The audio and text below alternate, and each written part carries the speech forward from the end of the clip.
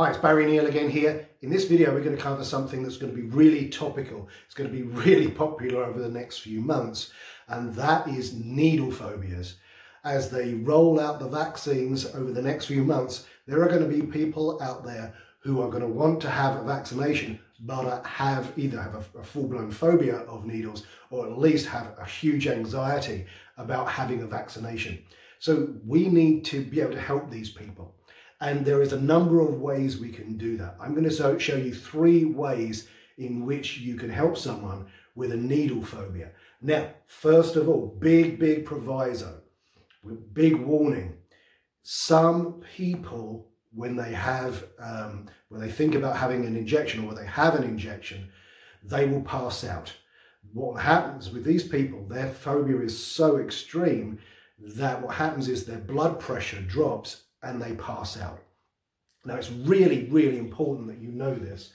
And first of all, you know about it when you're working with your client, because you need to check to make sure what happens to them when they think about having an injection. So that's going to be one of your first questions when they phone up or when they contact you on the internet. You want to ask them, so tell me, what happens when you think about having an injection, or when the last time you went, what happened? If they say they passed out, they were out cold, then you need to be really careful. If they just say, oh, I was terrified, I didn't want to do it, or whatever, or I had to have a drink or whatever, not a problem. That's really easy. The other one is relatively easy, but you have to have this proviso. And what you need to do is, when you're working with the client, to make sure they don't pass out when they're with you, because for some of them, just thinking about having an injection will be enough to have them pass out. So what you need to do is exactly the same thing. If you've ever given blood, what they ask you to do whilst you're giving blood to keep your blood pressure up so that you don't pass out is to tense and release your hands, and tense your feet, your calves and your buttocks. And what that does is it keeps the blood pressure up. So when you start working with the person, when you start talking to them, you need to explain to them this first, and you want them to tense their feet and their buttocks up and their calf muscles and their arms, and just sort of rhythmically pump like this when you do what you do. Now, some of the techniques are going to involve doing certain things and you have to work around that, but you want to keep their blood pressure up.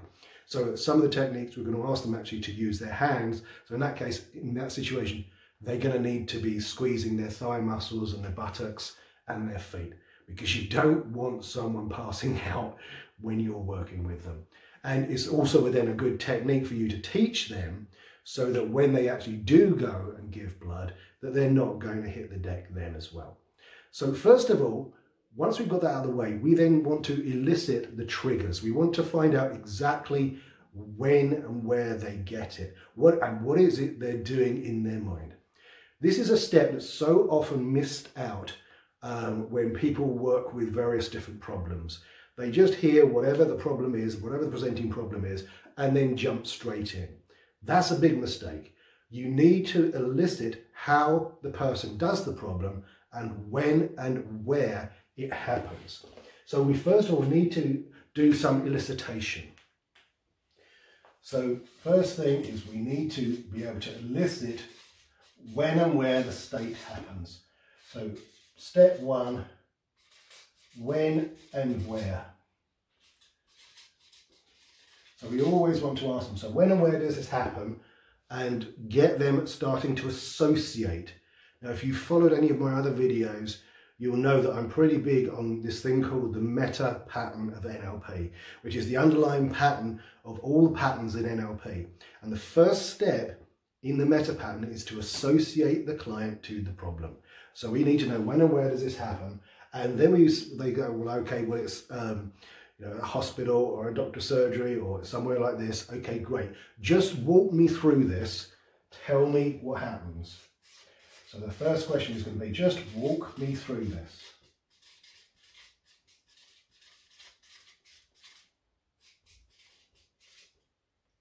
So just walk me through this. Start telling me, and you want them to be telling you as if they are there. So you want to listen to the words that they're using.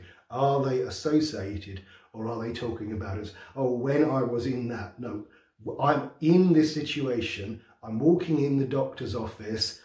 That's what you want. So you want to get them using their language that is associating them.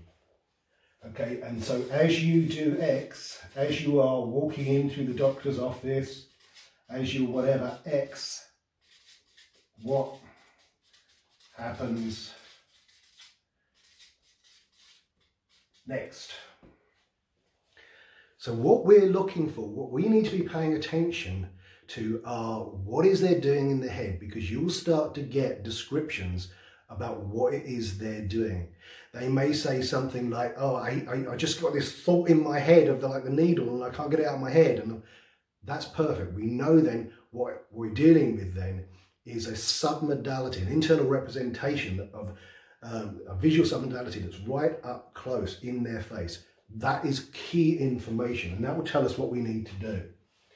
Another way of eliciting is, again, put them in the situation as you are, whatever it is, what happens next?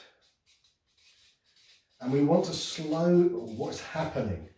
We want to slow this process down. We don't want it to rush through this.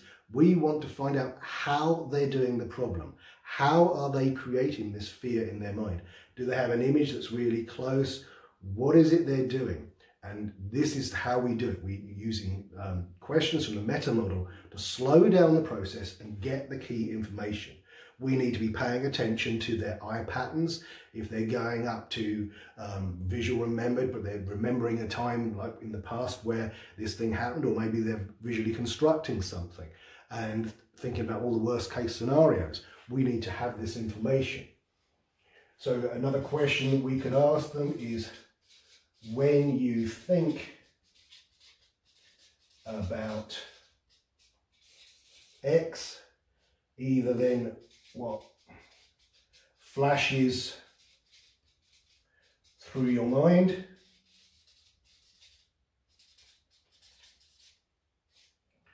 or, and then another one, what's running through your mind?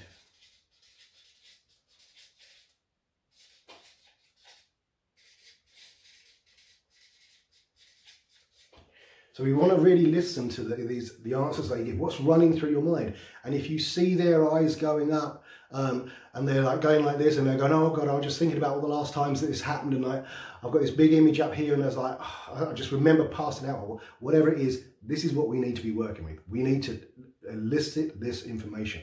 And this doesn't just apply for working with needle phobias. This works with pretty much anything that you ever work with. You need to get this information. So often I see people who just hear the name of the problem, like anxiety or a phobia or whatever it is, and they just jump straight in.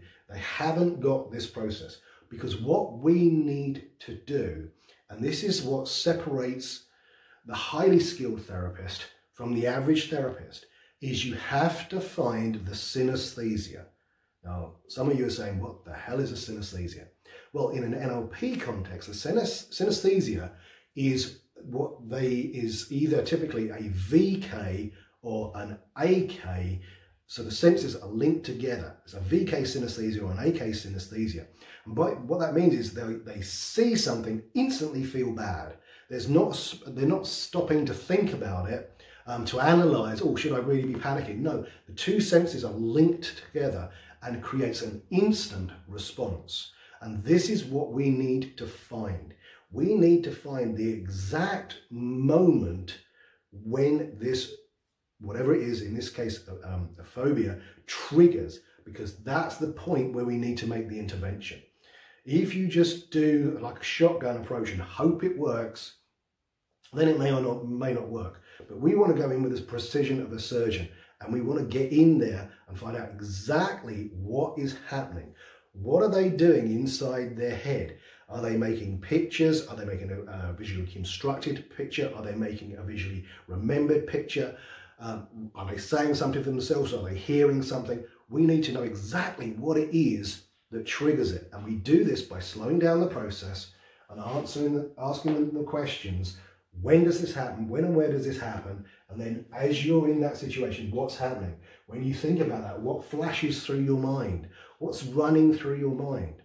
That gives us the information that we need. The other question that we can use, again, straight out of the meta model, how do you know you still have this problem? How do you know you still have this problem? And then maybe their eyes go blink and there's this visually remembered image up there. They can recall the last time and straight away, boom, they feel bad. So that is another good bit of information that we need to have.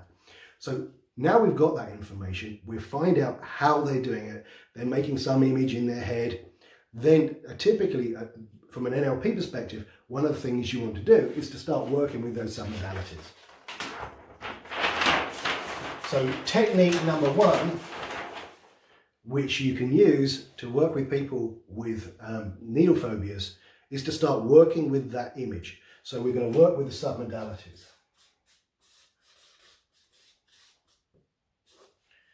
And typically we're going to be working with the visual submodalities in most cases. Sometimes it can be auditory, but for the most time we're working with visual submodalities. And the person will normally say, you answer the question, so what's running through your mind?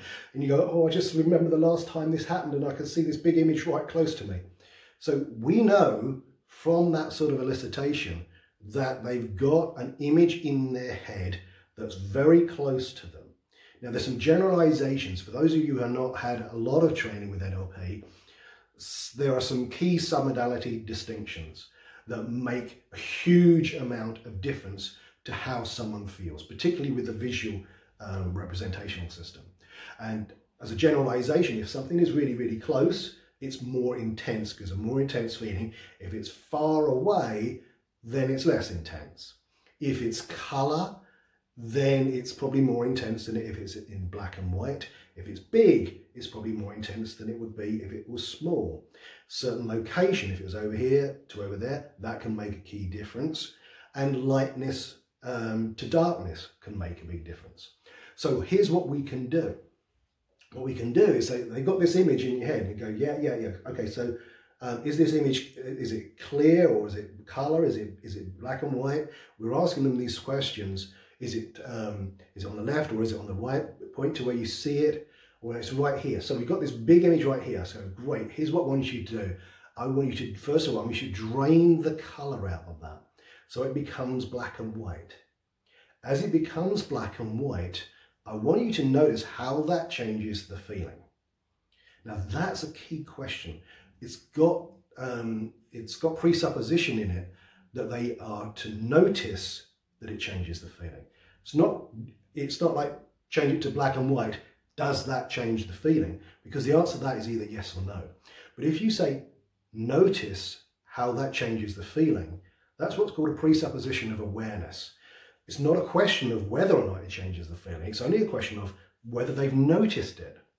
And if they say, well, no, I don't notice that. I say, well, can you notice that? Oh, yeah. So, and what we're doing here, there's a purpose behind doing this. We're doing a series of interventions. We're not using just one technique. We're using a series of interventions and getting feedback. So we're doing something, getting feedback. Doing something else, getting some feedback. So we're beginning to set feedback loops so that we know that they're changing, but also they have an experience that lets them know they're changing. And because of what we know about memory consolidation, if they begin to do this, they begin to change the way they think about it and then feel that change, then that change will get re-encoded into the brain so that in future when they think about it, it will be different. So first of all, we've taken that image, we make it black and white. Then we say, great, okay, notice how that changes how you feel. Notice how that changes the feeling. Yep. Great. Okay, now what I want you to do, I want you to push that image way off into the distance. So it's way over the other side of the room, maybe even further, maybe like 100 yards away, the other side of, say, a football pitch. Make it really, really far away. And as you do that, give them time to do that, and you should be able to see the visual defocusing in their eyes as they send that off into the distance. Go, great. Okay, now notice how that changes how you feel. Yeah. Great. Again, we've set up this feedback loop. Great, now what I want you to do, I want you to shrink it down really, really small, so it's like the size of a tiny little dot. That's it, it's small and it's tiny little dot. And then what I want you to do, I want you to turn the brightness up and just white it out, so it's completely whites out, completely whites it out. And as you do that, notice how that changes how you feel. Yeah, great. So that's step one. Now, for a lot of times, that may be all you need to do. If someone hasn't got a full-blown phobia, they've just got a general anxiety, that may be enough. But let's not leave it there. Let's work a little bit further. Because then we want to go, step B, that's A, is we want to go and play with their internal dialogue.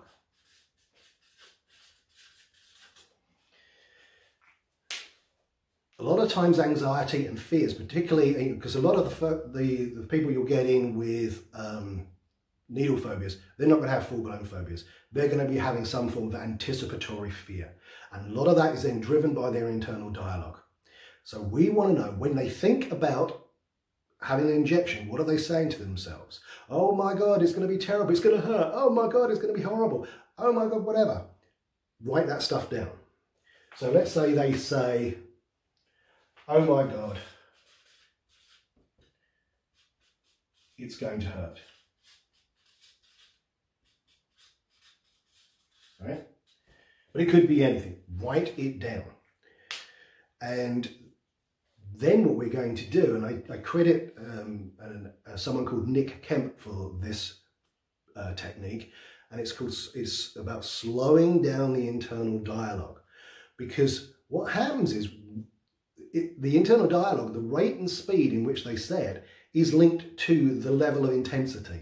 If you listen to someone who's anxious, does someone who's anxious speak in a low, soft, relaxed, deep voice? No, that's not how you create anxiety. The only way you can create anxiety is by being anxious and talking really quickly and being overexcited, and your voice goes, ah, and your left hemisphere is going 99 miles an hour because you're talking so quickly.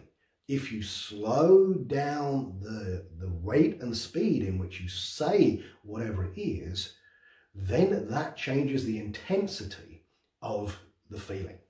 So you don't necessarily need to be changing what they say, just changing how they say it. So you say to them, okay, here's what I want you to do. So that phrase, oh my God, it's going to hurt. Here's what I want you to do. I'm going to say that word, say that phrase, and I want you to say it in your own head as you hear me say it. And I want you to say it in the same rate and speed that I say that. Got it? Yeah, okay. Here we go. Oh my God. It's going to hurt. And notice, as you say it at that speed, how that changes the feeling. So again, we're setting another feedback loop. And now we're going to repeat this several times. And I want you to really get them to stretch it out, really exaggerate it. I won't do it on the video here because it will take all day, but I want you to really have them slow it right down. And sometimes what you can do is you could have them, you can add overlap and you add a visual component into it. So maybe you could have them see those words written on several billboards on buildings around them. So they're introducing a visual component to it as well. And again, every time you do that, notice how that changes how you feel. Notice how that changes the feeling. Can you notice that? So again, we're getting these feedback loops. Then for the last bit, and again, that might be enough for many people. Just doing this, a lot of times with people with anticipatory anxiety, is really, really useful. It completely changes a lot of anxiety. But let's throw the kitchen sink at this. So see, we're going to use the reverse spin from Richard Bandler, originally from his training neurohypnotic reprogramming. And what you do, I mean, there's a number of variations of this. It really depends on what your preferences are. But basically, so you say to them, okay, so as you feel this fear, where does it start? Where do you feel this feeling start in your body? And let's say they say it starts in my stomach. Now, two variations, you can say, okay, so here's what I want you to do. I want you to, variation one, you say, okay, I want you to feel that feeling and notice which way is it spinning. Is it spinning clockwise or is it spinning anti-clockwise? And for some people, you might need to get them to move their hands one way or another to check which way that it's going. And let's say they say, oh, it's spinning clockwise. And you say, great, here's what I want you to do. I want you to imagine bringing that feeling out so it's in front of you and then flipping it over. And I want you to spin it in the opposite way. I spin it faster and faster in the opposite way. Spin it anti-clockwise, faster and faster and faster in the opposite way. And notice as you spin it faster and faster in the other way, that old feeling begins to dissipate, it begins to reduce, and suddenly you feel good. And it kind of becomes a little bit silly because it gets funnier and funnier, and you maybe even start laughing about it. And maybe what would it be like if you do add like your favorite color to that feeling and you spin it round and round and kind of gets faster and faster. Maybe also add some sprinkles and things like that, some sparkles, and see that spinning around in that way. And as that feeling gets completely reducing, suddenly you're feeling much, much better and feeling really, really good. Just bring that feeling inside of you and spin it in anti-clockwise. And as you do, you might be surprised how funny it seems to do that. And as you feel this feeling, I want you to think about now going ahead and having that injection, and notice how much calm and more relaxed you are now. Keep spinning that faster and faster. Keep spinning it faster and faster, and try hard in vain to bring back that negative feeling. Is it there? Has it gone? Come on, you used to be good about this. Spin it faster and faster, faster and faster. That's right, faster and faster. And again, notice how that changes how you feel. Think about try and get the feeling back. Is it there? Has it gone? And then we want to mentally have them go back to that trigger. So right at the front, when we elicited the trigger, you know, when and where do they have it? Have them go back to that. So we now work with the visual submodalities. We've now worked with the internal dialogue. Now we work with the feeling, and then we take them back to the context, to the trigger. So now imagine yourself going back into that doctor's office and you walk in and you feel this spinning faster and faster and faster, and you feel this good, wonderful way. I want you to try hard in vain to bring back that negative feeling. Is it there? Has it gone? Go on, really try. You used to be good at this. The harder you try, the more calm, relaxed, and in control you become. So that's one way of doing the reverse spin. The other way of doing the reverse spin is, again, you ask them, so as you feel this anxiety, where do you feel it in your body? Oh, I feel it in my stomach. Okay, where does it spread to? Well, it goes up my chest, up to my throat. Okay, so it goes from your chest, from your stomach, up your chest to your throat. Yep. Do you notice that implies a kind of path that goes up there? Yeah. Okay, I want you to just check, and I want you to notice which way does the feeling spin when it goes up that pathway. Does it spin clockwise or does it spin anti-clockwise? Oh, it spins clockwise. Well, wait, here's what I want you to do. I want you to mentally flip that round. So now it's spinning anti-clockwise. And notice as you do, that feeling reduces and you start feeling good. It's found in this new way. And what would it be like if you were to add your favorite color in that? A color that's like really good for you, maybe a healing color. What would it do what would it feel like if suddenly you were spinning that way? Maybe you added some sparkles. That's right. And really spin it in the opposite way. And as you do, notice how calm and relaxed you become. That's it. Notice how calm, relaxed you become. And as you feel this calm, relaxed feeling, just go ahead and think about now going into the doctor's office, whatever it is. And then we're collapsing the anger. What we're doing here, we've worked with the key submodalities, we've changed those, we've worked with the internal dialogue, and now we've changed the kinesthetic. And for 99% of the people that you work with, that will be it. But I want you to then test it. Don't just assume that just because you've been through the process that everything is gone. Test it. Test it at every step of the way. Test the submodalities. Do they notice how that changes how they feel? When they do the internal dialogue, can they notice how that changes how they feel. Then when you do the last bit, the reverse spin, put them back into the context which you elicited up front and make sure they can't do it. And then you need to future pace it.